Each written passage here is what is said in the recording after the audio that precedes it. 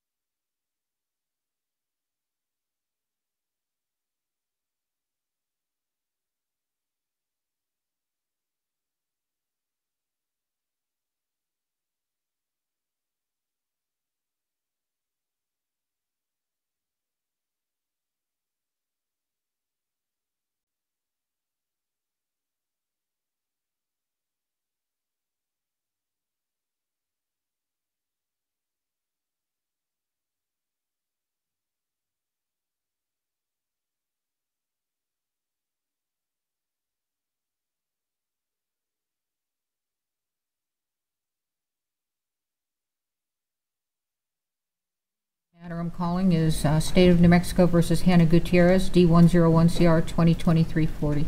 Parties state their name. Carrie Morrissey and Jason Lewis on behalf of the State of New Mexico. Good morning, Your Honor. Jason Bowles and Carmela Cisneros are here from Ms. Gutierrez-Reed, who is also present. All right, thank you. All right, this is a sentencing. Let's proceed.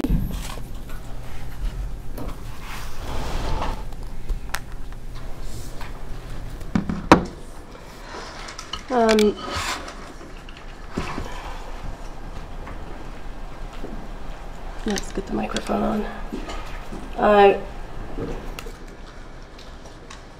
Your Honor, I wasn't sure exactly what recommendation would be appropriate in this unprecedented case until last week when I completed the review of Ms. Gutierrez's jail calls. It was my sincere hope during this process that there would be some moment when Ms. Gutierrez took responsibility,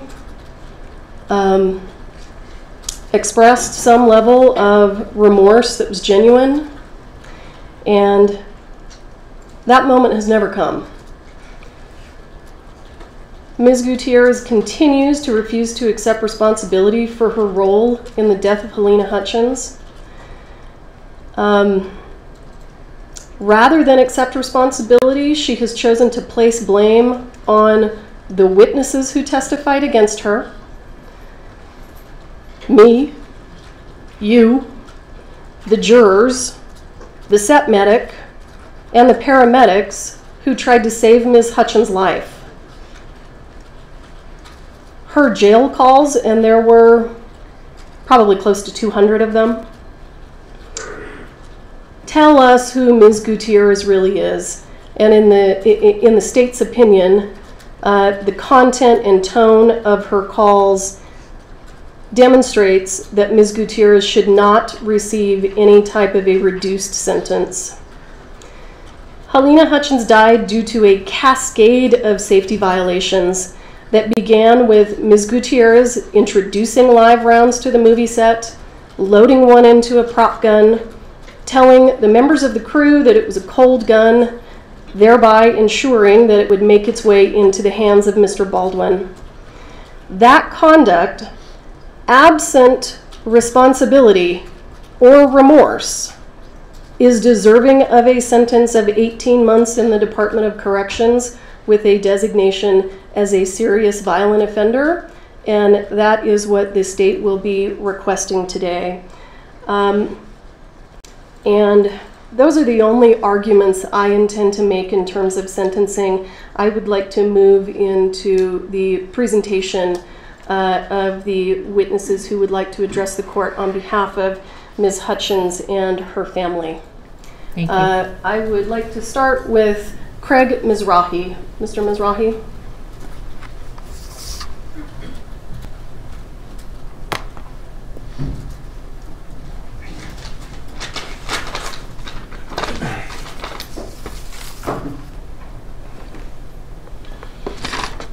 Your Honor, my name is Craig Mizrahi, and I was Halyna's agent.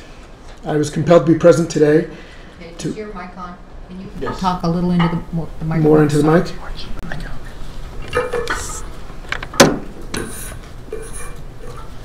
Is that better? Yes. Okay. I was compelled to be present today to express the impact of the loss of Halyna, who was a cherished friend, wife, mother, and artist, senselessly lost on October 21st, 2021. I was first introduced to Halyna when a mutual friend sent me samples of her cinematography. I was pleasantly surprised to see how mature and refined it was, especially given the small budgets she was working with. I imagined what she could do if given the time and resources of a large film, and I instantly knew I wanted to work with her. What stood out for me was her passion, her intense preparation, her resourcefulness and creativity on set, and the kindness and generosity she showed to all those she worked with. In getting to know her husband, Matt, It was clear that he and their son Andros supported every career move she made and accepted the very difficult reality that she would have to travel for work very often. This rare combination of talent, work ethic, collaboration, and family support was what truly set her apart. In 2021, Halyna's star continued to rise.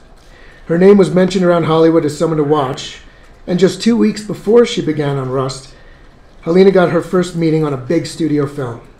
She came in a close second for that job, and instead of focusing on why it didn't go her way, she felt great confidence that she was finally playing with the big boys. When Rust came her way, she felt excited for the visual challenge that a Western would bring. She enjoyed meeting the director, Joel, and believed in his vision for the film, so we went for it. 2 days before she died, Halyna called me. It was very late, but she wanted to say she just had dinner with Joel and Alec, and she was so happy to be working with them. She felt the film would be a great next step and was excited for what was to come in 2022. I agreed and said, "Sleep well. Tomorrow's another big day." That was the last time I spoke to Halyna. October 21st was a fateful day that would change the lives of so many. Most of all Andros, who at 9 years old would have to somehow comprehend the terrifying reality of losing his mother in this way. In the time that's passed, while the pain persists, the circumstances surrounding the disaster force upon us so many questions, with one in particular above all: how could this have happened? It's my opinion that, generally speaking, film producers are responsible to ensure the cast and crew members hired are experienced enough to handle their jobs. And when it comes to hiring the armorer on a Western, I believe safety is the only job. So when the producers hired someone with virtually no experience to not only be the armorer, but also the assistant prop master, two very challenging positions in their own right, they made a crucial decision to put the safety of their cast and crew on the back burner. As for Ms. Gutierrez-Reed, it's my opinion that she should not have held either position, much less both, but that once accepted, the responsibility should have been taken more seriously. Sadly, it wasn't, and we all know the result. Since that terrible day, I've spoken with hundreds of producers, film executives, and directors about how we can come together as an industry to make sets safer from gun violence. But the truth is that if Ms. Gutierrez-Reed and the producers of Rust simply followed the decades-old written guidelines for the film industry, specifically the use of firearms and ammunition, this tragedy would never have happened. In that sense, I hope we can all agree that this was not a simple accident. It was a chain of events that led to the killing of someone, and that chain would have been broken if the armorer was doing the job she was hired to do. I often think about what Halyna's future would have been, and it makes me smile. I can assure you it would have been bright, filled with spending time with Andros and watching him grow up. She would have been able to help support her family in Ukraine, especially when they needed her most through the horror of war. She would have traveled the world shooting beautiful images and eventually becoming the director that would change hearts and minds with her poignant and purposeful storytelling. In the end, she'd likely finish her career as she started, at the American Film Institute, giving back to the next generation of filmmakers. Sadly, we'll never know because Halyna's life was taken away from us much too soon. So today we stand determined to seek justice for Halyna, to hold accountable those responsible for her death, and to ensure that such a tragedy never occurs again. I want to thank Ms. Morrissey and her team for having me here today, and thank you, Your Honor, for your service in the case. Thank you.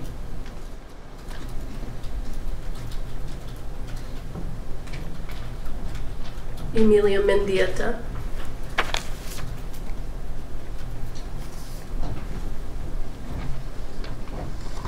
Your Honor, my name is Emilia Mendieta. I was one of Halyna's best friends and one of her colleagues and a classmate of hers at the American Film Institute Conservatory. Halyna and I met on August 2013 in the registration line on our first day at the American Film Institute Conservatory. I was quietly suffering through a small bout of imposter syndrome and desperately trying to hide my nerves about officially starting the cinematography program.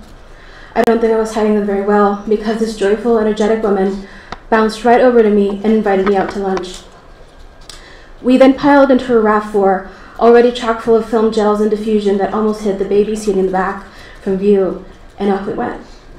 After a quick burrito and some pastries, we headed back to campus for our first orientation sessions. We were friends ever since. But that was Halyna, a joyful soul who could just as easily strike up a friendship as she could capture a beautiful image. Even while at AFI, Halyna stood out as an exceptional artist and cinematographer. She was creative and ambitious and quickly became well known for her skills and insistent pursuit of excellence. The first time I got to work with her was on her second film on her first year. I was on her camera team. Her love and passion for lighting was evident, and you could tell that she was masterful in her approach even then. I'm pretty sure she used every single light on the grip and lighting truck, but she used them well. It's also the film where I broke a blue streaks filter that she had borrowed from one of her classmates as I was rushing to get it to her. As I showed her the filter shards, apologizing profusely because I felt I had ruined her project, I could see she was disappointed, not at me, but at the fact that she would have to rethink her meticulously planned creative approach. A feat she accomplished as she went along with the rest of the day. As I was profusely apologizing yet again, she pulled me into a big hug and said, "Emmy, it's just a filter. They break. Friendships don't break over a filter." Despite the great filter incident of first year, we went on to collaborate on most projects at AFI and beyond. At first, we crewed for each other on our first year films, our visual essays, and our first feature films. After that, as our careers grew, we leaned on each other for emotional and technical support. She even stepped in front of the camera for a music video I shot and directed, despite her aversion to being on that end of the lens, like most cinematographers. "But only for you, Emmy, and only this once," she quipped, as she stared down my gaffer sweating on the sidelines with a stare that read, "I know where that light should go, and you better not put it where it should be." I loved being on her sets or just talking with her about what she was going to do, because she was always trying something new, something innovative. She was luminous and endlessly curious. Halyna would research how she wanted to accomplish something and make it happen.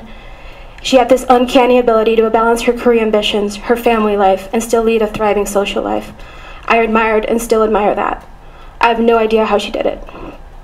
I've always held her in high esteem as a classmate and colleague, but to me, she was first and foremost one of my closest friends in grad school and beyond. We were able to confide and trust in each other as we navigated the challenges of being women in cinematography. That extended to confiding in each other about navigating our personal and professional lives in the film industry at large. One of the beautiful things about our friendship is that we could just as easily wax poetic about the goat cheese salad at the cute brunch spot we had trekked out to over in Venice Beach, or the chromatic aberrations of the lenses we had used on one of our last projects that you really, had given the story some character. But really what I remember her most for was her adventurous and generous spirit. As our lives and careers grew and we got busier, we'd try to meet up for a meal every month or so. It was often lunch, followed by a brisk walk, and usually ending with a coffee and pastry. She had a big sweet tooth. Whenever we would sit down to eat, she'd always look at the dessert menu first. She favored pastries with chocolate, but she liked cookies too. I make decorated sugar cookies for my friends on Christmas, dropping them off the second week of December. Every year without fail, not even an hour after I would drop off hers at her house, she'd text me pictures of the empty cookie bag, followed by some of her and her son happily eating them all in one sitting. Sometimes her son would come along with us on our outings, bouncing with energy. Her spirit mirrored in him. Her little man, she would call him. Her husband and her son were her boys, and she often spoke of them lovingly. Halyna was proud of being a mom, and often spoke about how the experience changed her life, sometimes even egging me on to have kids whenever I did find a partner. And motherhood was important to her, but I think people were important to her, and she prioritized them. A lesson I've taken to heart since her passing, and a balance that most of us in the industry struggle to achieve on a daily basis sometimes. Halyna was also a social butterfly, the quintessential extrovert that had a knack for somehow going to every single event she was invited to, and being bright and bubbly and charismatic. Most of her friends were introverts though, myself included. We'd like to joke that she had collected a small gaggle of us along the way and made sure we showed up to these events too.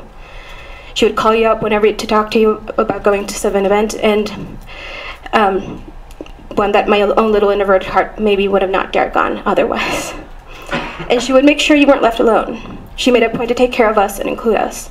I appreciate that. It was, still is, so hard to come out of my shell, and she made things easier socially.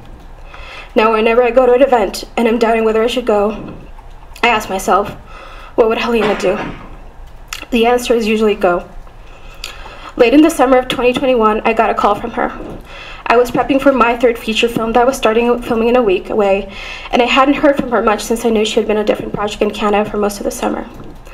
"I'm at LAX, she said happily. "Do you have any suggestions of where I can have good food in Santa Fe?" She knew I had family in New Mexico at the time and had spoken lovingly about New Mexican cuisine before. "What are you doing in New Mexico?" I asked, pouring out a small list of recommendations. "I'm shooting a Western." She sounded really excited. It had been a dream for both of us to shoot genre films. It's so hard to land a genre job sometimes, and she has a soft spot for both Westerns and hard sci-fi. I was really excited for her too, and reveled at her good fortune on the phone. "It has horses and gunfights, and we're shooting out in the desert. It's a huge stepping stone for me. It's going to be so much fun," she said excitedly. And she felt it, that it could be the project that could actually help her career propel forward. Little did we know that it would be the project that killed her. I often think about that moment, her excitement, her joy at embarking at this new adventure. I think about how hard she worked to get there, to get that opportunity. It kills me a little inside. The last time we spoke was the day before Russ started shooting. I called her because a friend of mine gifted me 4 tickets to Disneyland that would expire by the end of the year. And I thought it would be a really nice gesture to invite Halyna and her boys to the park for the day. She seemed excited about going to the park. She hadn't been in a while and felt it could be a good break after the shoot. She mentioned pre-production had been a bit hectic and stressful, but nothing that seemed out of the ordinary in the independent film world. I've since begun to question what is and isn't normal, and what should be happening and shouldn't. But I was fresh off my own low-budget feature experience and had a bit of the blues regarding some of my own challenges with that shoot. I confided my doubts in my career with her, my insecurities at the moment. Just another bout of imposter syndrome. She got called to a last-minute meeting. She had to go. "Emmy, you're so young and so talented. I have no doubt that you'll make it in this industry. I believe in you. I believe you're an amazing cinematographer in person. Please remember that. Gotta go. We'll talk soon. Love you." Those were the last 4 words she ever said to me. I believe in you. Those 4 words will forever echo in my soul. They're a bright light in the darkness of this whole situation. They keep me going when times get tough, and times have been tough. I was working at a news station in Sacramento, California on October 21st, 2021, but I heard the news through the grapevine. One of my mentors called me to tell me something had happened on a set in New Mexico. They wanted to know if I'd spoken to Halyna. I'd not. I was able to get in contact with her husband, who confirmed the worst. I confirmed the news to another one of our mentors. I heard his heart break over the phone, too. I sat alone in the darkness of my apartment for hours, sobbing uncontrollably. My wonderful, generous, adventurous friend was gone. Killed on a set because a live bullet that wasn't a prop gun. It dawned on me. Someone didn't do their job right. A lot of someones didn't do their job right. I'm also a director of photography. I trained at the same school, graduated the same year, got the same degree. We belong to the same organizations, went to the same networking events, pursue the art of visual storytelling with the same passion. I've been on sets with guns. I've been on sets where blanks were fired at my camera. I know what an armorer's job is. I know the safety procedures that must be followed. And as more and more details of the case came out, it boggled my mind how many of these procedures had been either blatantly disregarded or not followed at all. Halyna's death is the result of a massive system failure, where many links of the chain were loose or faulty, and they all failed her, all of them. But it all boils down to a very simple question. Why was there a live bullet on set? A live bullet should never have made this way onto the set, let alone the gun. Full stop. And that is where Hannah Gutierrez Reed, as the armorer on Rust, failed Halyna. It was her job to check the guns, check the bullets, and make sure that the set was safe. Even 2.5 years later, her absence still catches me by surprise. Every time I go to a networking event, I still glance at the door, expecting Halyna to walk in, her platinum blonde pixie cut perfectly coiffed, leather cuffs on her wrist, naturally cool with her signature adventurous glint in her eye. At her funeral, I saw the house she never spent a single night in, the one she had bought just before coming to New Mexico. I almost called her after watching Dune Part 2 to see what she thought of it, and remembered that she died before she was even able to watch Part 1. I wanted to tell her about the amazing experience I had on set a month and a half ago, about how much I had gelled with the director and the producer and was proud of the work I'd done. I haven't been able to bring myself to make Christmas cookies in the past 2 years, the thought of not seeing her weighing heavily on me. What's left of the film gels that were in the back of the car that first day we met are now in my living room. The last vestiges of her that I was able to salvage. Her 45th birthday was last week. I went to her grave instead of having dinner and celebrating with her. And while I feel her absence personally, the industry at large feels her loss deeply. I lost one of my best friends, but the industry lost a true visionary. We were robbed of all the images she had the ability to create, all the films she didn't shoot. Her son will grow up without his mother, her family continuing on without her. I know we can never get her back, but what I want is change and justice. I want those that had a hand in her death, either through action or inaction, to face the consequences of those decisions. This includes Hannah Gutierrez Reed. I asked the court to give her a sentence commensurate and fair to her actions in the role of the death of my dear friend Halyna Hutchins. Holding Ms. Gutierrez Reed accountable will reverberate beyond just the sentencing. It reminds everyone in this industry that actions taken to compromise the safety of our workplace, even if unintentionally, have serious consequences. There are people that leave an indelible mark on your soul, an imprint that can never be erased. And the memory of her wit, her kindness, and her unwavering belief in me are permanently etched into mine. She always had my back, and I promised her that I would always continue to have hers. Thank you. Thank you. Your Honor, I'd like to switch to the Google Meet speakers.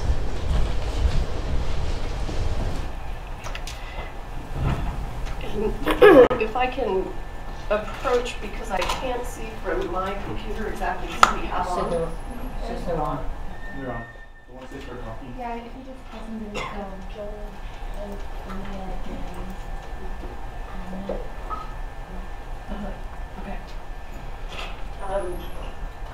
Yeah, they could hear you. Okay, great. Let's begin with Anek Rabini.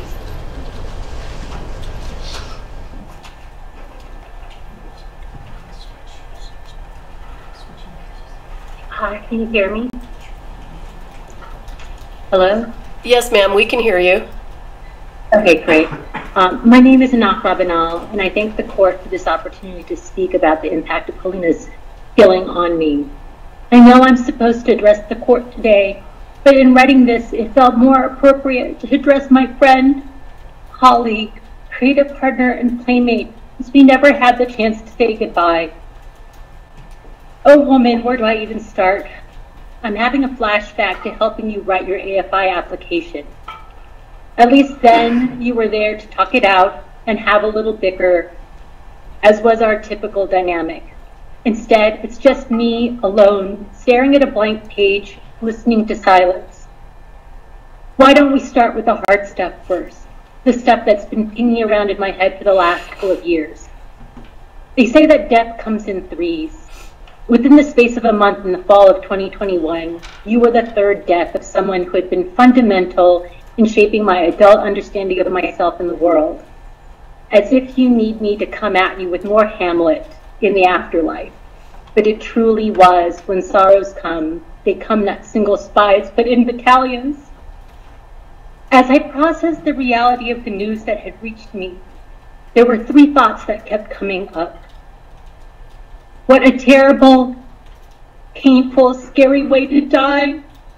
Over and over again, I kept seeing you in my mind's eye suffering needlessly, feeling you fight a battle that you were going to lose. But then I kept thinking, what's going to happen to Andros? And then selfishly, how will we ever resolve our reconciliation? That August, when you remembered my birthday out of the blue, it was like maybe it's time to heal the 2.5-year rift that had silenced a bond that had, for the majority of its decade-long duration, consisted of communicating almost daily. But then that wasn't possible anymore. You were gone. There were so many wonderful things that would never happen again. Indulging you in story time before bed during a shoot, so that you could fall asleep on the phone, while I drone on so you could dream of our brain baby. Who knew that was a weirdly us thing? Because you should see the faces of other DPs when I ask them if they need a nighttime tuck-in. There will be no more hanging out in your kitchen, trying not to eat too many squirrels before going on some kind of adventure. Because who knew what the bathroom situation would be, whilst random words whilst you teach me random words in Russian, and I'd watch you make cracked out Turkish coffee with orange peel as pre-game fuel. The two of us always plotting how we would get something epic done with very little money, sorting out our next tag team Thelma and Louise racket.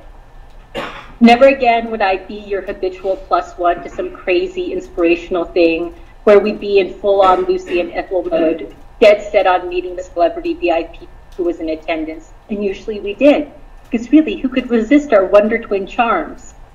There will be no more fraught existential conversations about what we were doing with our lives and careers, or any more big dreams, ideas cooked up together to be kicked down the road for when we'd have the resources and enough clout to do them. You and me, none of our ideas ever liked a small budget. Thank goodness we managed 3 times with what we had to push out some of our kids into the world. Almost every day, my Facebook memories feed reminds me of some kind of trouble we were up to and some dream we were manifesting into reality. Daily, it reminds me of the 2 people who are gone, you and the person you inspired and expected me to be. As crazy-making as you could be, because let's not gild the lily. Anyone who ever truly got to know you knew how stubborn, determined, and no holds barred you could get when you set your mind to something, and how diplomacy wasn't your way. Yet as crazy-making as that could be, you would bring out the best of me. Even if that involved breaking some eggs, so to speak, and you'd bring out the best in every person you engaged with. Recent events have made me come to appreciate how with you, I didn't need a filter or to tone it down or to say it in a nice way. And the gift of being with someone who can accept the light and the dark in you is a rare, rare thing in this world. Even more rare is someone who is courageous enough to show up as authentically as you did. And here's the part that's easy, talking about what I admired in you, your courage and tenacity. I mean, you could spin your wheels in a neurotic frenzy, but when push came to shove, you would dig in, face your fears, and grab hold of your courage and go. The fact that you moved to a foreign country on your own as a young adult to pursue a dream is testament enough to your indomitable spirit, and it didn't stop there. You lived every single moment you had, and you never met a challenge you didn't give your best shot to. I admired your love of beauty and how you sought it out everywhere you looked. Maybe it came from having terrible eyesight when you were a kid, but you looked at the world with wonder and intensity. Your search for different ways of touching and feeling with your eyes, and your inability to settle if something wasn't the way it should be, was one of the commonalities that held us together, and truth be told, the bedrock of trust that got us through the rockier patches, because neither of us would let each other be less than our best. I admired your innocence of being. You approached everything with the ingenuity and insouciance of a child, and that takes guts in a world that continually tries to turn us into jaded, beaten down cynics. This is the short list of things that I loved and still love about you. With you gone, I find myself worrying about Andros, praying that he will have had enough of you and your vision to treasure the gift that was being born into this life with you as his mother. I still remember the day I visited you, him, and Nat after he was born, thinking, shit, he's one brave bitch doing this motherhood thing. While your death is what one might call meaningless, as in it was wholly unnecessary and preventable, I pray that it will echo through time to ensure that its circumstances will not be repeated anywhere else and with anyone else. I pray that it will serve as a rallying point for the systemic change needed in an industry that sees the human beings who put their lives in service of it as dispensable cogs in a machine to serve bottom lines and shareholder expectations. You always fought the good fight, and your death will count for something more than this sadness and regret that it's left in its wake. Every one of us whose lives you touched owe you that. When I started writing this, I went to look back for that very first picture of the two of us together, so that I could have something with you, something of you with me today. December 25th, 2011. It's funny to think in hindsight that we were the universe's Christmas present to each other.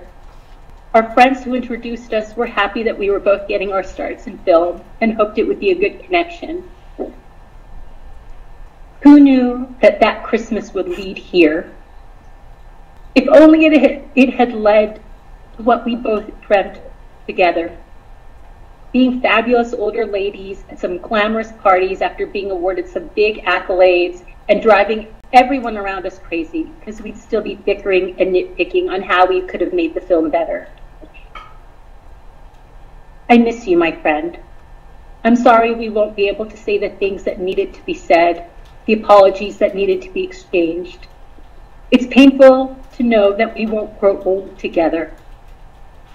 All I can do now is promise you that I'll do my best to live up to being the person and artist you knew and wanted me to be, and to do my utmost to uphold your legacy. And now I thank the court for permitting me this time to share the impact of Halyna's death on me, and to ask it to do what it should to bring justice to this situation. Thank you. Thank you. Olia Oparina.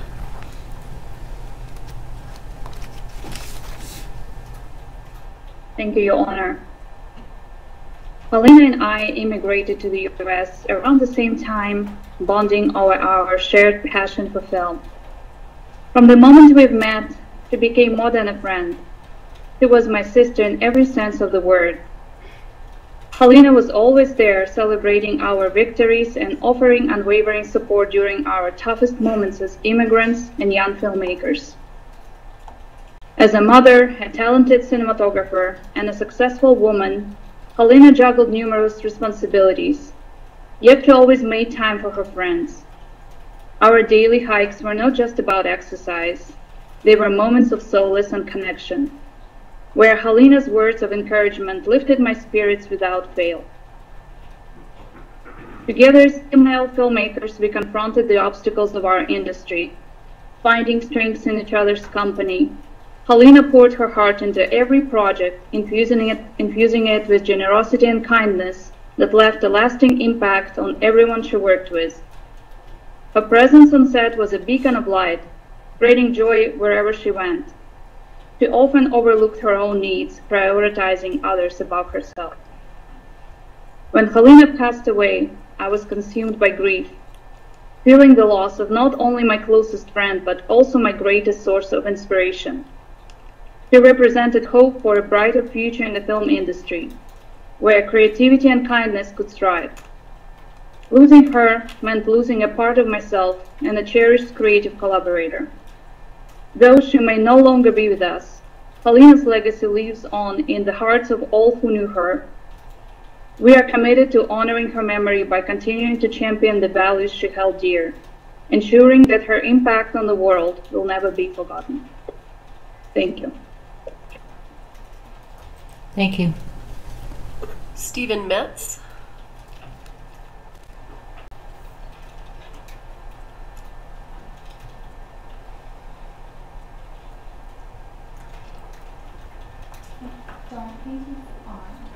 Okay. Joel and Jen White. Okay, Jen White.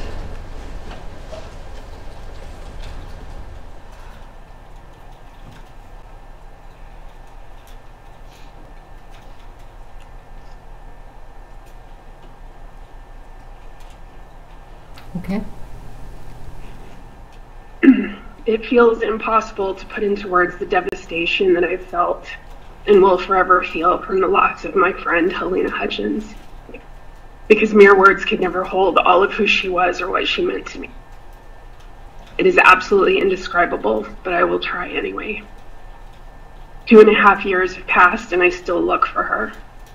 I still expect to see her. I still wonder what adventure she's on and think about checking in. Then my heart drops through my feet, and I have to face the reality that I will never see her or hug her or hear her laugh ever again. I will never get to feel that glow that she bathed everyone around her in. and I will never get to be there to celebrate what would have undoubtedly been many, many. Halyna was a force. She was complicated and talented and beautiful and caring and kind and funny and committed and charming and weird and fearless. She was all of my favorite adjectives. She inspired me, and I don't think she knew that because I never got to tell her. She was one of my favorite people in the world. I feel like she has gotten lost in the swarm of all of the finger pointing and blame in the aftermath of this completely preventable tragedy. The only way I have left to honor her is to do everything I can to make sure this never happens again and to try to make sure that the people responsible are held accountable.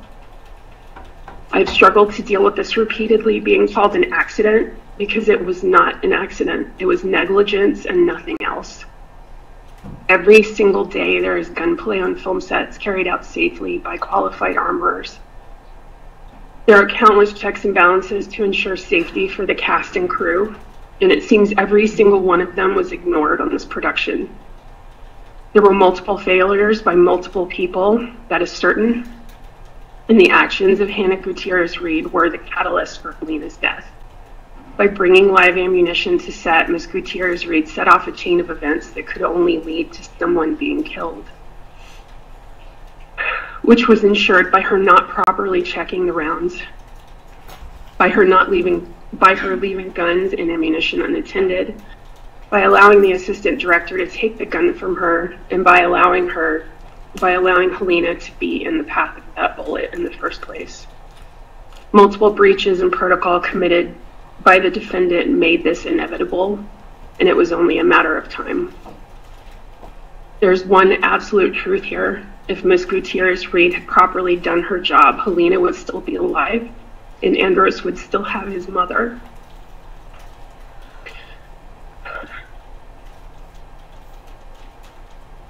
Your Honor, I beg you to impose the maximum sentence. It will not be and could never be enough of a punishment for the willful negligence committed by the defendant. But she needs to be held accountable for taking Halyna's life and for destroying so many others. It doesn't seem to me or anyone that I've spoken to that Ms. Gutierrez Reed has ever demonstrated even the slightest bit of remorse for her actions, and instead chooses to throw blame at everyone but herself. If prison time is the only way she will face any responsibility for what she has done, it should be for as long as the law allows. Because the ripples of her negligence will never stop being felt by those of us who knew and loved her. Thank you. Thank you. Joel Souza. The other person was on, that Metz, Stephen Metz. Oh, okay. Then let's go ahead and do Mr. Metz instead of Mr. Souza. We'll hear from Mr. Souza last.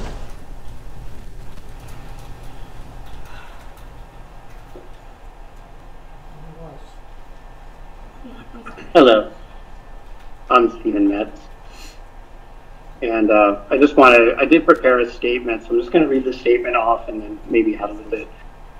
The death of Halyna Hutchins has had a profound impact on me and my family.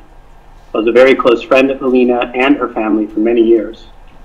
Our sons have been best friends since they were 4 years old, and Halyna's husband, Matt, was one of my best friends. Halyna and I would talk a lot about extreme sports. We spent time biking, riding, rock climbing with our kids when she was not out of town working, which was quite a bit. Matt and I would hang out and let our kids play. They played together all the time. During the pandemic, it was really nice because Halyna was not working for a good part of it, and we were able to spend a lot of time together. If you remember, during the pandemic, there were kind of these certain families that you could, we called them a pod. So you could, we kind of hung out with like just a very select and few families, and the Hutchins family was one of them. So we would hang out in person. We didn't wear masks because they were considered, our really close friends. As far as the impact that I have seen so far, Matt was devastated when he lost the love of his life. I know how much he loved Halyna, They were married for over 16 years, and they were a wonderful couple. The loss is devastating to everyone who knew them, because it turns out, after everything is said and done, we've not only lost Halyna, but we've also lost Matt. And we've basically, Matt has been affected horribly by this, and he moved away. So basically, Matt died when Halyna died, as far as we're concerned. Meaning he moved away. He was somebody that I hung out with more than once or twice a week on average.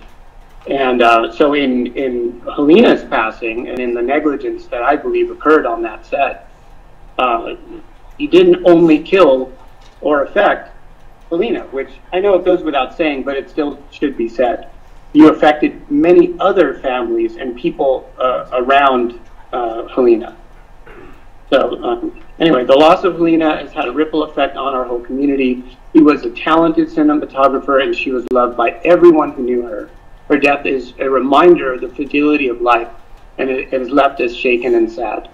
That's an understatement. There's really there's no excuse. I mean, you have a professional on the set. Now, I don't know all the protocol for film. That's not my field, but I do know that you have to take gun safety you have to be handled with extreme caution in every way.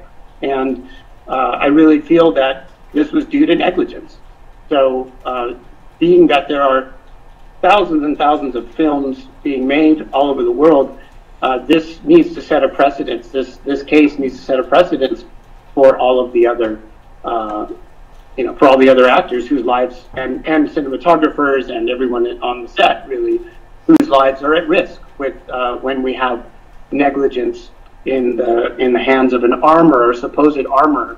So anyway, it was a horrible experience for not just the Hutchins family, but also for our family. My son basically lost his really good friend. I honestly don't even know if they really talk very much anymore. They used to talk almost every day and play video games together. And it was a tragedy. So very, very sad. And that's the end of my statement. Thank you. Joel Souza.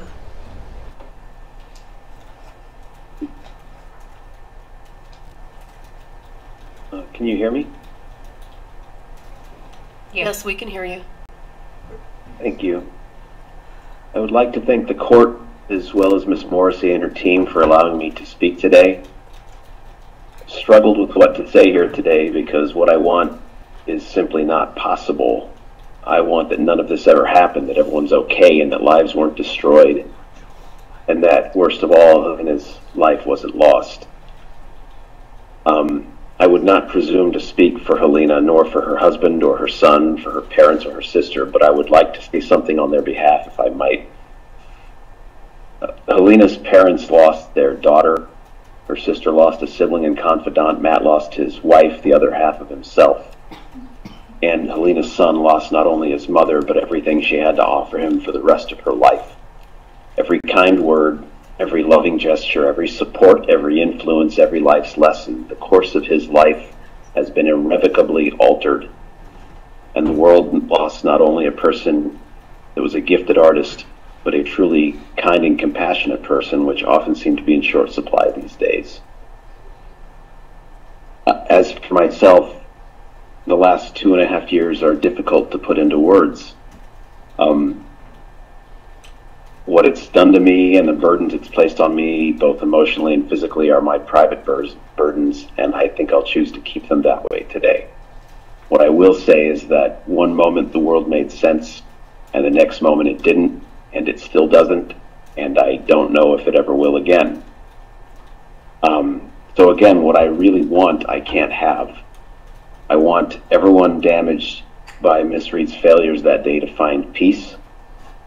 I want this whole thing not to have been consumed by the world as some sick form of mass entertainment. I want to still believe in the better angels of our nature.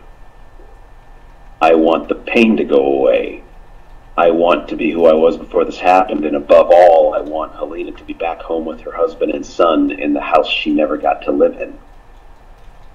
Halyna not only had an incredible talent for her art, but she had a talent for life. She was a touchstone for all who knew her, and those of us who were lucky enough to have shared in her fleeting time on this planet are better for it. Thank you. Thank you. We have a brief written statement by one of Halyna's friends, Anya Bay, and that will be read by Alexander James.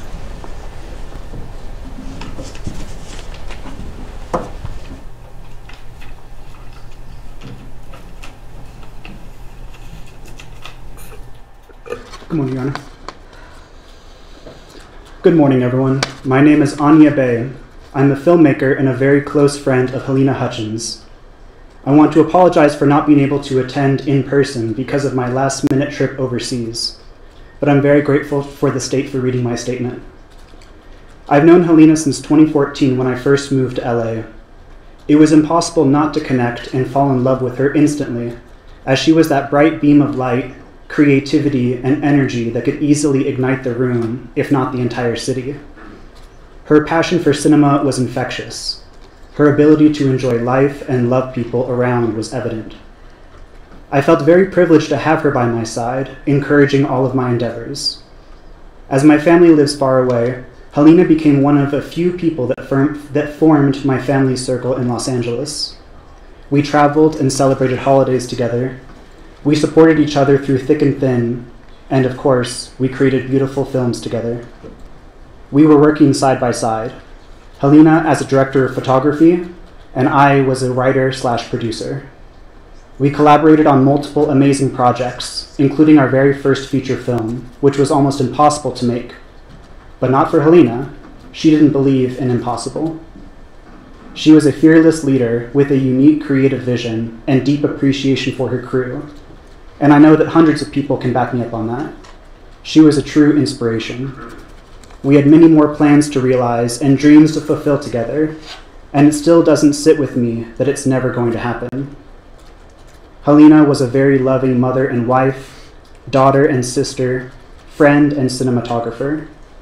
She was a cinematographer with the capital C, perhaps the most dedicated filmmaker I know, who would always go an extra mile, if not 100 miles, only to take the best shot regardless of how hard it was. Just when finally, after all these years of hard work, she started to get recognized in Hollywood, which we all know could be very cruel and heartbreaking. This horrible turn of events during the production of Rust should have never happened. Set safety should never be overlooked, or, as in this case, completely and utterly disregarded, especially when it comes to weapons. I want to end with this. The tragic death of the incredible Halyna Hutchins is not just a huge loss for her family, friends, and people that knew and loved her so much. It's a loss for the entire film community. She deserved better. Thank you. Thank you, Your Honor. Thank you. Gloria Allred will address the court on behalf of Halyna's mother, father, and sister.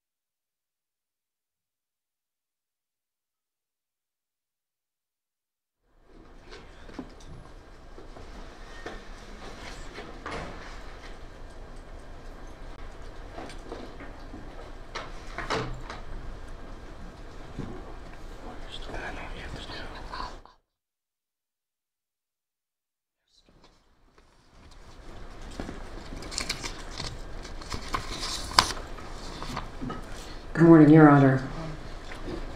Attorney Gloria Allred, Morocco, and Goldberg.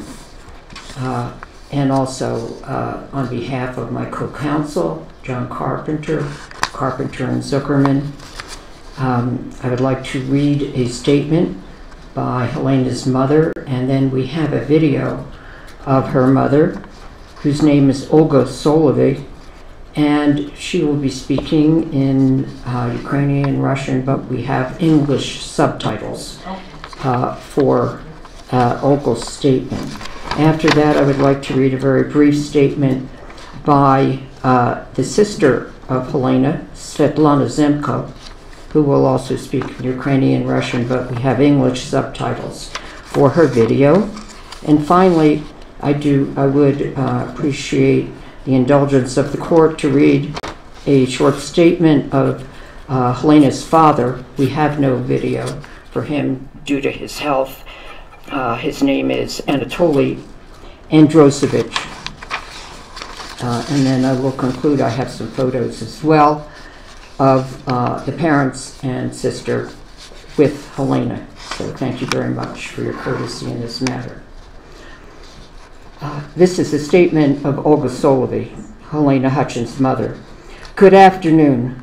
My name is Olga, and I am the mother of Halyna. It is extremely difficult for me to speak about this. Halyna was the best daughter on this earth.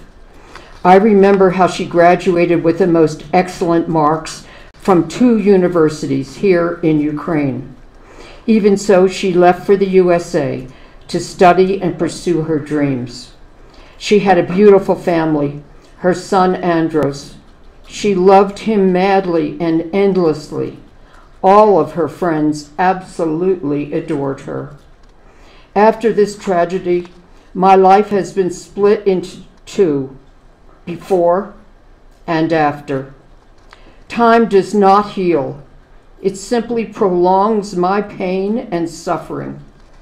I have hope that the guilty, those that are responsible for the death of my daughter, will be punished fairly and sentenced justly. Justice must prevail.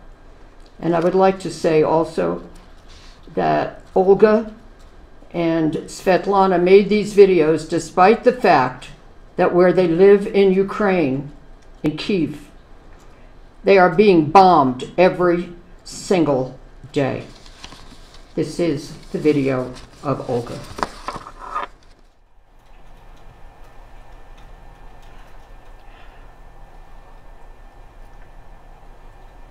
Хатчинськ, мене звуть Ольга. Сьогодні я хотіла б вам розказати про свою доньку, яка була дуже талановита, гарна, дуже гарно вчилась, дуже добре до нас ставилась.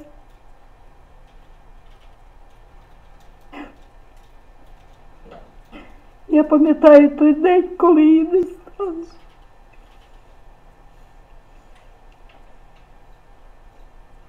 Мені дуже тяжко. Дуже тяжко без неї.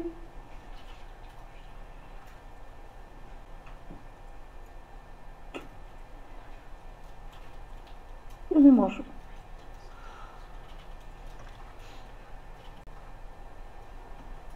Ой. Так.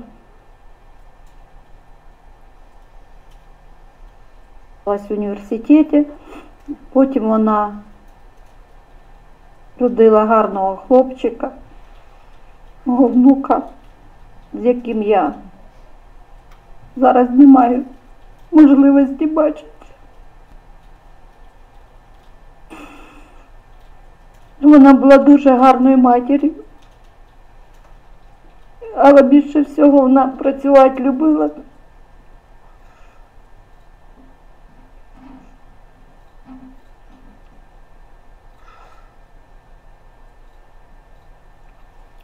Перевернуло все моє життя.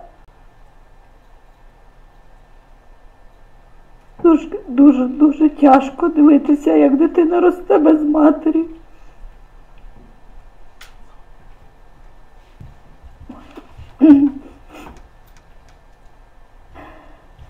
Я хотіла б ще сказати, що вона вчилася в школі дуже гарно, на відмінно. Вже закінчила всі вузи, в яких вона навчалася. Я від усіх чула тільки гарні слова. І сьогодні мені не проходить ця біль втрати.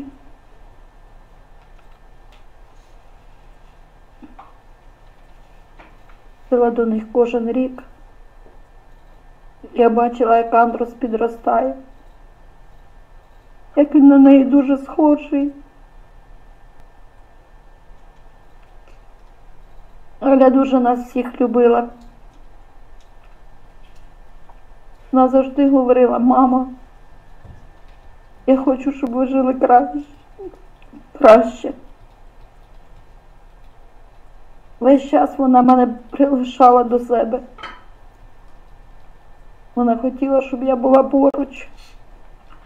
Але оскільки ще Світлана була не зовсім дорослою, я не могла поїхати. Я їй обіцяла, що коли Свята буде замужем, коли в неї буде чоловік, я приїду обов'язково. Але я не встигла. У Галі дуже було багато друзів, які завжди приходили до нас, з якими вона старалась підтримувати контакти. Вона всім дзвонила. Ми з нею созванювались кожну неділю. У нас був день, це субота або неділя, ми завжди спілкувались годинами. Кращого друга, ніж Галя, в мене не було. Могла поділитися зі мною усім. У неї дуже гарна сім'я була. Але цей день перевернув все життя.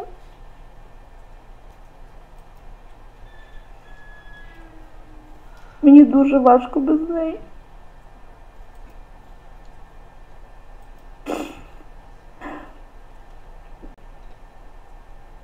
Я весь час чекаю, коли я з нею зустрінусь.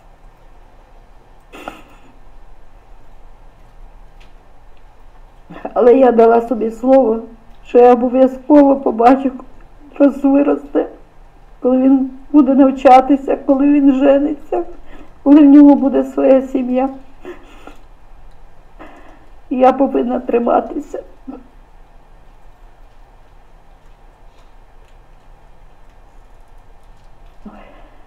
Я не можу.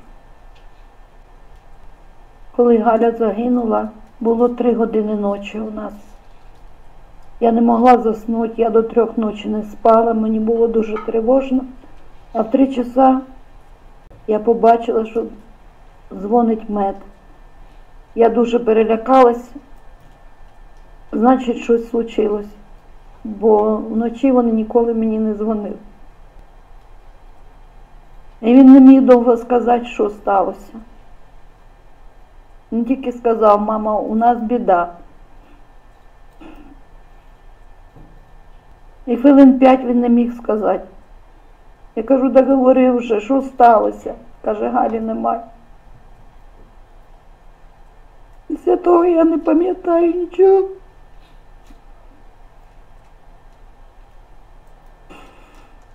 Я була одна вдома.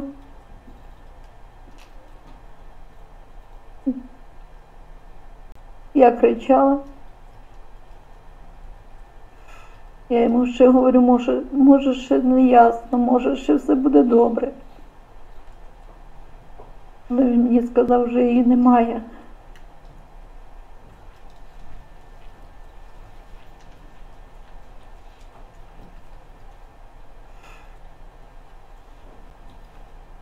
Дуже важко втрачати дітей. Це словами не передати. І час не допомагає. Пройшло 2,5 роки. А мені стає ще гірше. Якщо перший рік я ще думала, ждала, що вона приїде. А цей рік я себе настраювала, пробувала змиритися з тим, що сталося. Але, напевно, я слабка. Хоча Галя казала, що ти мама сильна.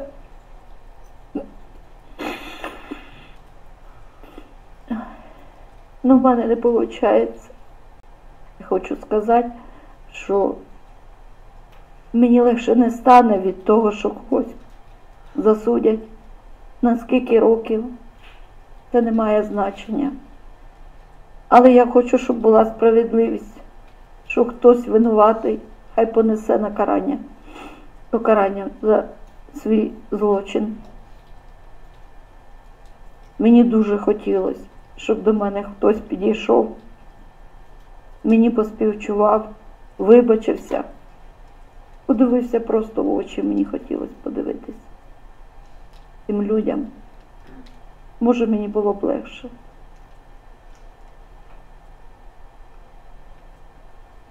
Але ніхто не підійшов. Я була на похоронах. Я їздила в минулому році, у жовтні місяці. Але я, крім Галіних друзів, нікого не бачила. І боляче. Люди, які винуваті, вони навіть не підійшли до матері. Я не можу зрозуміти. Всі люди, які причепні до смерті Галі, ніхто до мене не підходив, ніхто не вибачався, ніхто не співчував. Вона дуже багато працювала. В неї весь час був розписаний. Але більше всього в житті вона любила свого сина.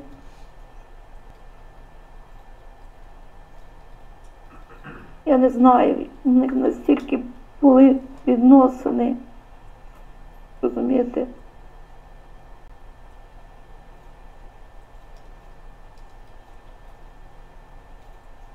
Вона просто не могла надихатися їм. Вона дзвонила йому кожен день, вона розказувала йому казки, вона все йому розповідала про роботу, говорила на добраніч, і він відпочивав. І це було кожен день. Не було такого дня, щоб вона не дзвонила йому, коли була відряджена. Завжди посміхалась, була весела, щаслива така. І дуже тішилась тим, що в неї все виходить, що в неї все складається так, як вона хотіла. Я думаю, що вона була щаслива. В сімейних відносинах в них все було добре. Вона ще дуже хотіла дівчинку. Перший місяць я була там цілий місяць. Коли ми приїхали, я попросила, вони могли кремірувати її не в Мехіко, але я попросила, я хотіла попрощатися. Привезли в Лос-Анджелес. Ми попрощалися, а прах ми забирали через 2 неділі. І тоді похоронили її на кладбище Голлівуд навсегда називається. В центрі міста. Дуже в красивому місці, там, де проходять фільми всі нові, різні. Там велика сцена, там збирається дуже багато людей, і там показують нові фільми, які виходять. І вона рядом з сценою похована. Канал красивий, там лебеді плавають, дуже місце гарне.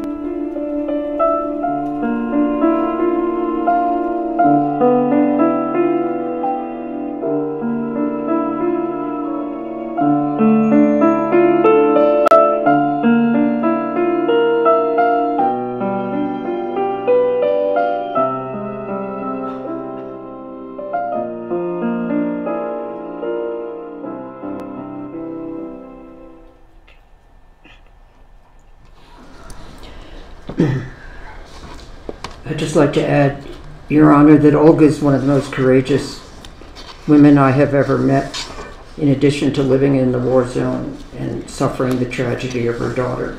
She is a nurse who cares for those who have been wounded in the war.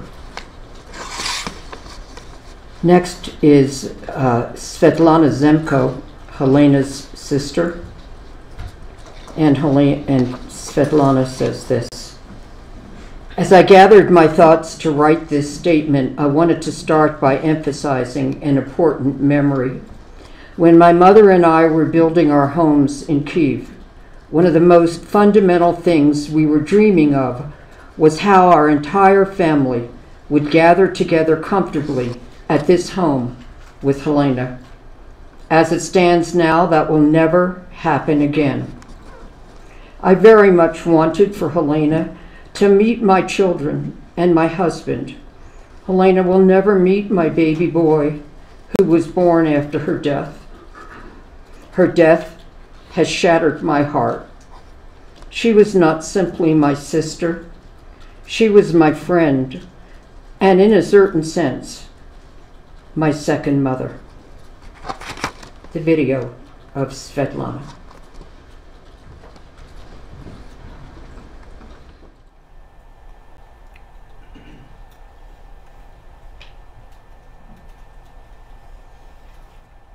Є молодша сестра, вона старша на 7 років.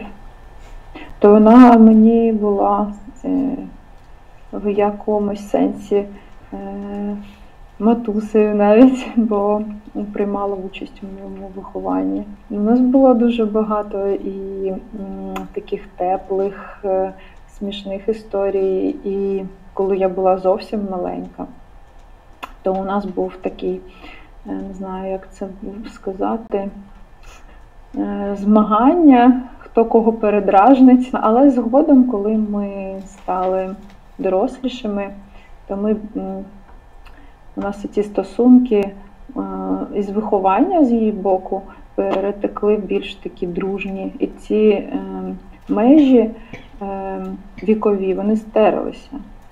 І ми почали там тусуватися разом, десь їздити на шопінг, знайомитися, проводити час по-інакшому. Як я тоді так кайфувала, думала, вау, я така доросла.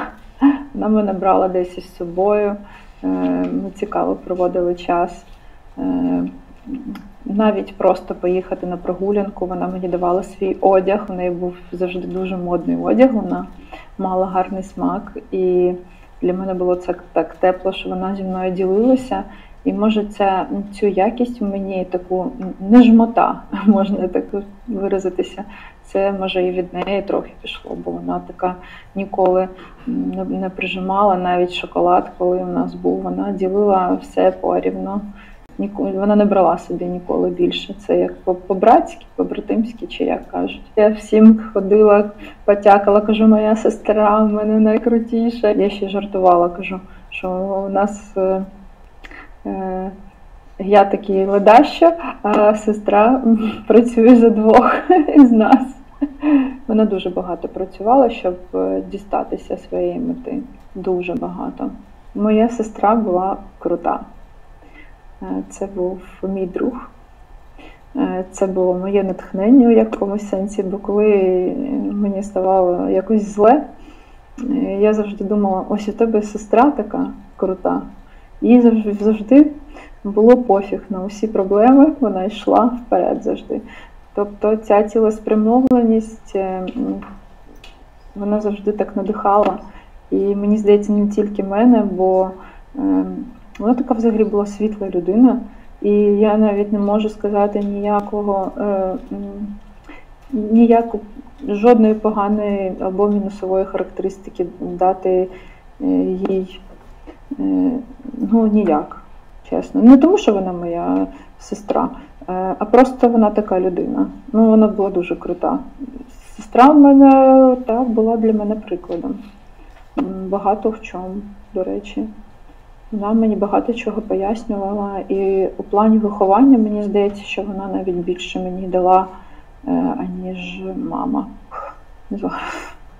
Мені дуже важко про це казати, бо то була моя така велика мрія, щоб ми збиралися з дітками усією нашою родиною і святкували Різдво, або там хоча б, я не кажу дуже часто, раз, два рази на рік. То була така моя мрія, щоб дітки разом гралися, щоб вогонь горів, і всі так за столом, і ми разом, і щоб це було так тепло. Я розумію, що цього вже ніколи не буде.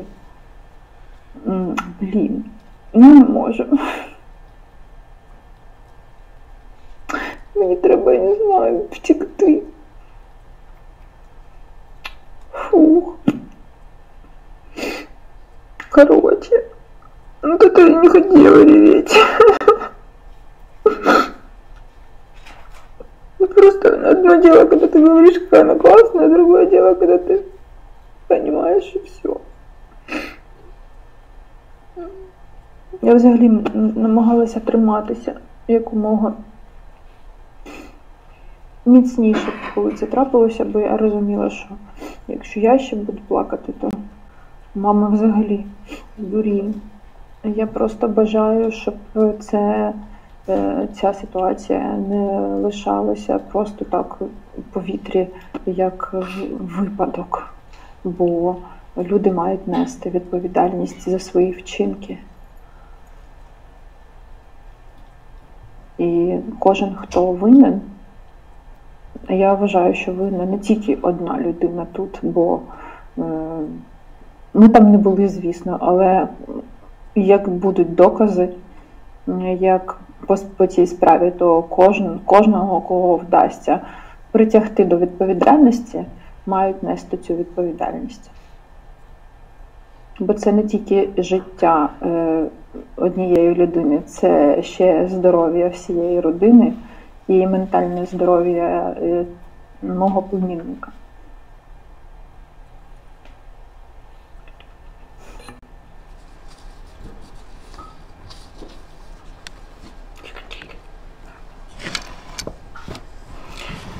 And this is the statement of Anatoly Androsevich, father of Halyna Hutchins. The demise of my daughter, Halyna, on the 21st of October 2021 became the tragedy and biggest bitter loss of my life, as well as the lives of my close loved ones. There is no way I can put into words to express the soul-crushing pain and suffering that I live through every day. The constant state of stress, the turmoil of my soul, have drained my physical strength and caused an abrupt decline of my health with continued physical pain in my heart. Every day I remember Halyna. I remember the moments of our lives. Since she was a child, my Halyna was a very curious and adventurous, hardworking, friendly, and caring person. At 11 years old, Halyna convinced me to show her the nuclear submarine. We walked through each part of the nuclear submarine. As she grew up, it was her dream to make a documentary film about nuclear submarines, with an emphasis on the threat of nuclear weapons for humanity. My Halyna had a devoted and loving husband, Matthew, a wonderful son, Andros, and a profession she loved. In the most developed and democratic country, the USA, I could not have ever fathomed that her life would be endangered while she was at work. As a former Marine officer, I fully understand the responsible and correct way to handle firearms. I am confidently stating that the death of my daughter was caused by systematic, gross violations of safety rules and regulations during filming of the movie Rust. I do not wish for revenge, but believe that each person responsible for the death of my Halyna needs to carry the punishment that is equal to their guilt. Maybe, just maybe, this might prevent the same type of tragedies in the future to others and spare other parents from such a heart-wrenching catastrophe. And now I would like to show the court very quickly just some photos.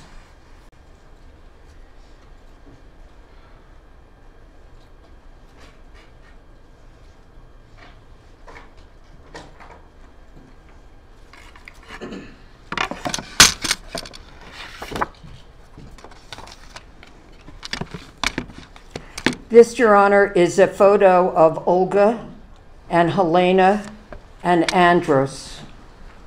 Are you going to bring it up to me, or did you want to put it on the... It's up to you. Oh, can you? Can you show it? Elmo. Thank you.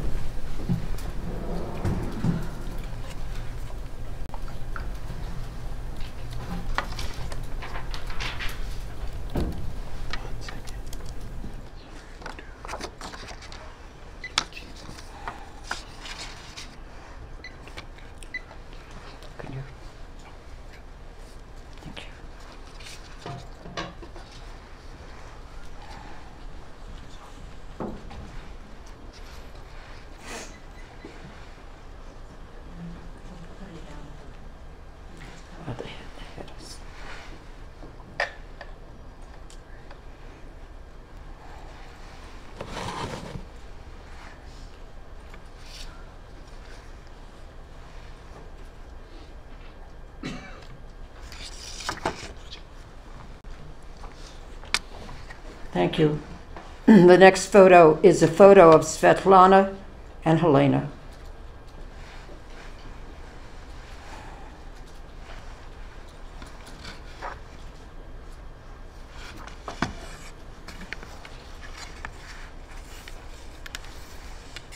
And the last photo, Your Honor, is Anatoly and his grandson, Andros.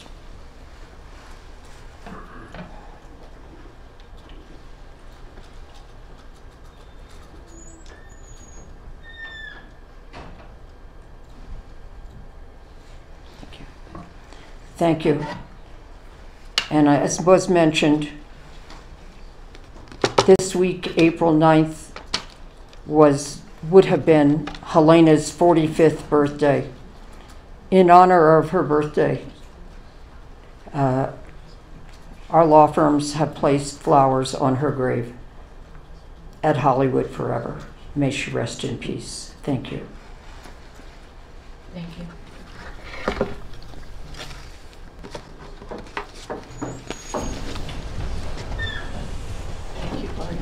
Your Honor, we just have a brief 5-minute slideshow, and that will conclude the state's presentation.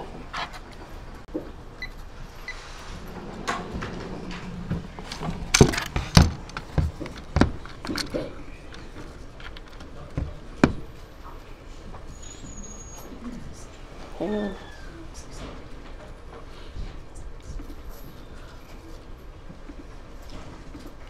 It did. Wait a minute. Come here. Why won't this go into...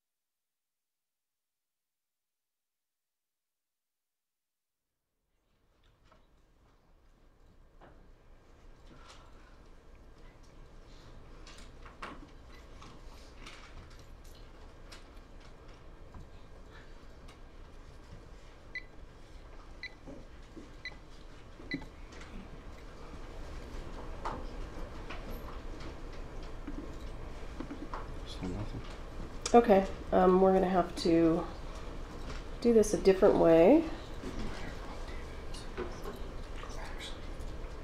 Why don't we... Let me see what the best way is to handle this and like that. May I approach?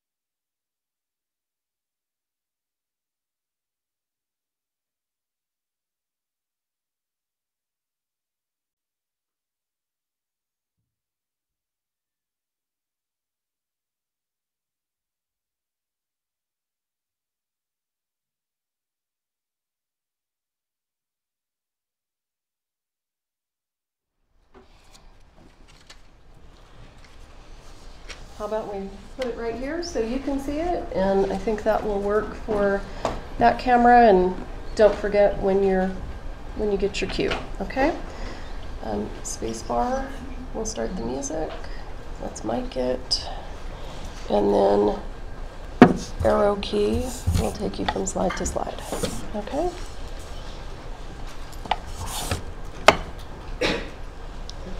Let's see how we've got it. So, you good? Yep. All right.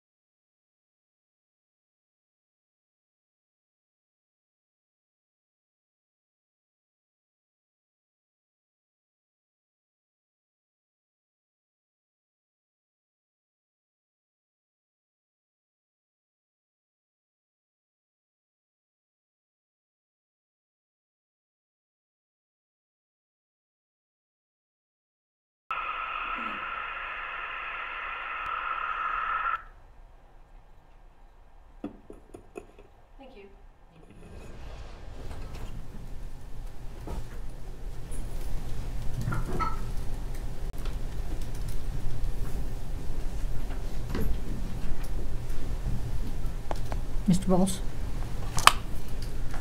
Your Honor, thank you. Your Honor, at this time, Ms. Gutierrez Reed has a statement she'd like to tell the court.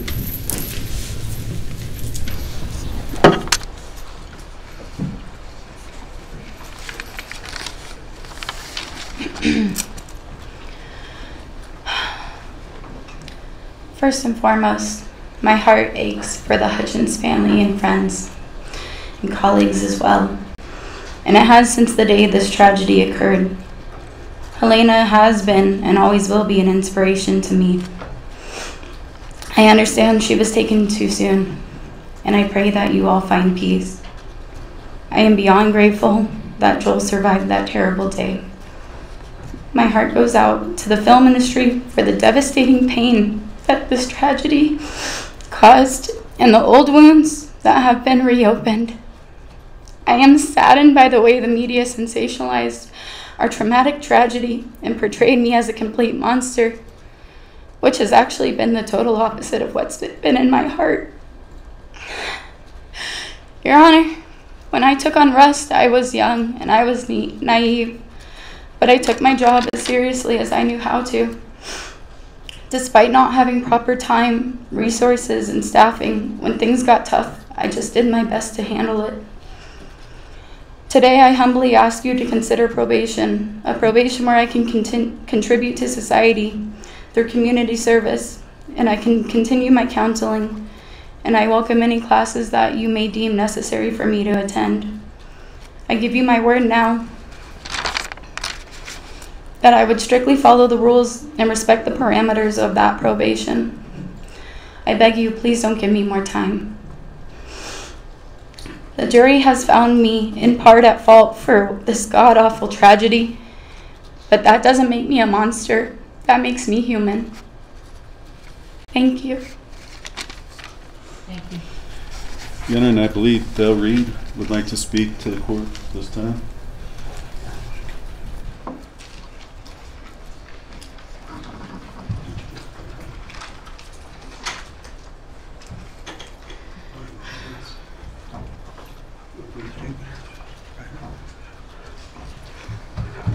Thank you, Your Honor. Brief statement. It's a horrible tragedy for that wonderful lady, Halyna, to lose her life. Also be a tragedy to put my daughter, Hannah, in the penitentiary for that. It's alleged she introduced live ammunition on the set. That's not true. Why would she? The two people responsible for whatever come on the set are the vendor and the property master who had to work for her. On that terrible day, they had Hannah off the set doing prop duties, and she asked him to please bring her back on when Mr. Baldwin comes so he could do a final check on the gun and its instructions. They did not do that. If they had of, this horrible day would not happen. Thank you, Your Honor, ladies and gentlemen of the court. Thank you. Thank you, Your Honor. And just briefly, Judge, I've made most of my arguments in the written pleadings. And Judge, it's nobody in this courtroom could not be moved by what we just saw. The family, Halyna's family, her friends, it was a horrible tragedy. There's no doubt about that. And it's a tragedy for everybody. There were a number of lives changed, lost. That day, her friends talked about that. And that includes Ms. Gutierrez. I just want the court to know primarily that she has felt remorse. And maybe I've talked to her as much as anybody, at least on the legal side, Ms. Cisneros. She's cried. She's broken down. She's had mental breakdowns. She said, if only, many, many, many times. And it hasn't come out. It hasn't come out until today because of the legal proceedings and the system we have. But she has truly felt remorse, and I will tell the court that. As an officer of the court, that she has indicated that to me. This court has seen jail calls she's made. I would submit to this court that you could probably survey 100 people after something like this happens, including everybody that participated in the trial, scrutinize all of our calls, and pick out something bad that one of us said. Because, Your Honor, none of us are what we are on our best day, nor are we what we are on our worst day. And as Ms. Gutierrez said, she's human. She's flawed just like everybody else in this courtroom.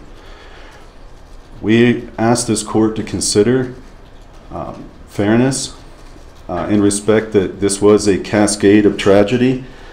As some of the speakers indicated, there were multiple system failures by multiple people.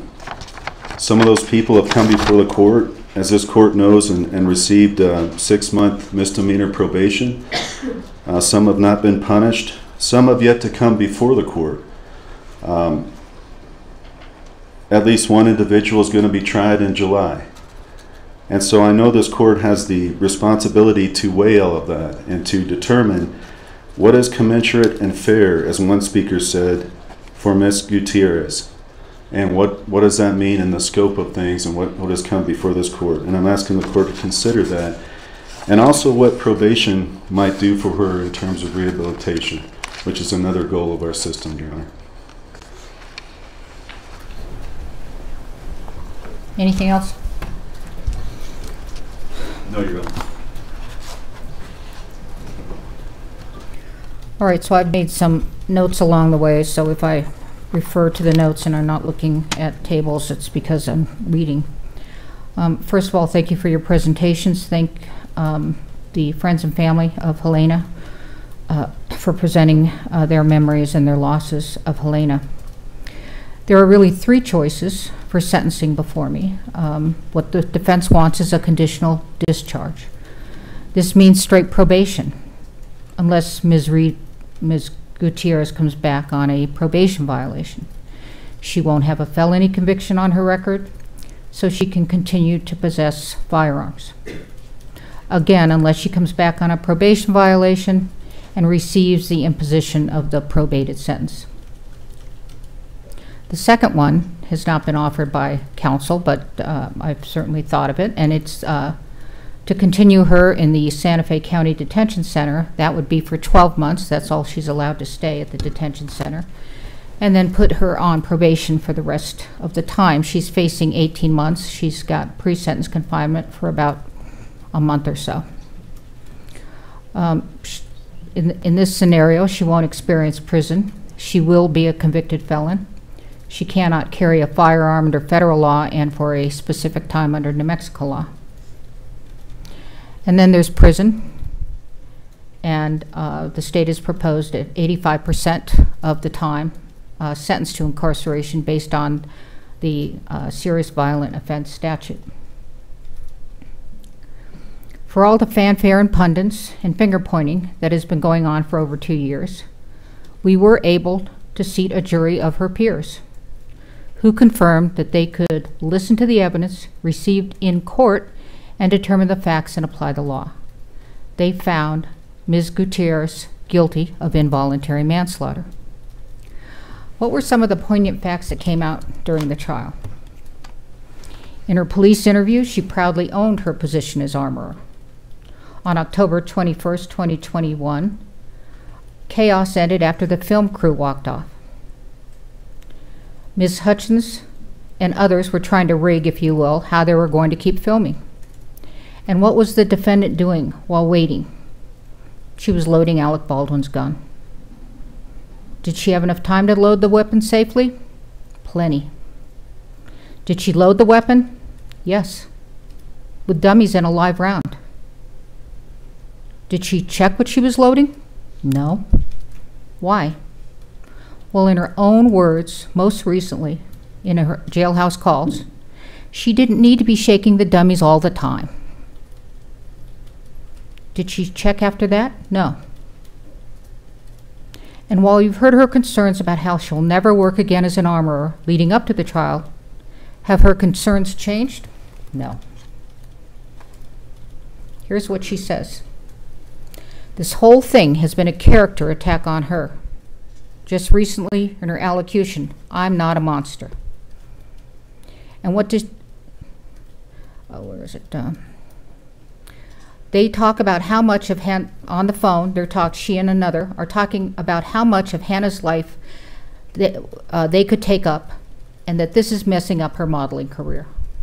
This is while she's incarcerated, waiting for a sentence. And what does she say about the death of Halyna? Hannah is dismissive of the judge talking about someone dying as a result of her actions. Hannah says she's looking at 13 months, which is ridiculous over what happened. Hannah says that people have accidents and people die. It's an unfortunate part of life, but it doesn't mean she should be in jail. A conditional discharge is not appropriate. And the second option of leaving you in the detention center would be giving you a pass you do not deserve. I did not hear you take accountability in your allocution. You said you were sorry. You were sorry, but not you were sorry for what you did. You were sorry for it and hope they can find peace. It was your attorney that had to tell the court that you were remorseful. The word remorse, a deep regret coming from a sense of guilt for past wrongs. That's not you. You're hereby sentenced as follows. Stand. I am sentencing you to 18 months of incarceration at a New Mexico Women's Correctional Facility. I find that what you did constitutes a serious violent offense. It was committed in a physically violent manner, a fatal gunshot done with your recklessness in the face of knowledge that your acts were reasonably likely to result in serious harm.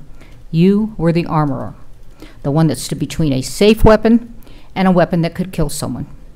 You alone turned a safe weapon into a lethal weapon. But for you, Miss Hutchins would be alive, a husband would have his partner, and a little boy would have his mother. Please take her. I'm going to ask the deputies to watch how the courtroom gets cleared. Please do an order of remand to the transport order to the Department of Corrections and the judgment and sentence. Yes, Your Honor. All right. We are in recess. All rise.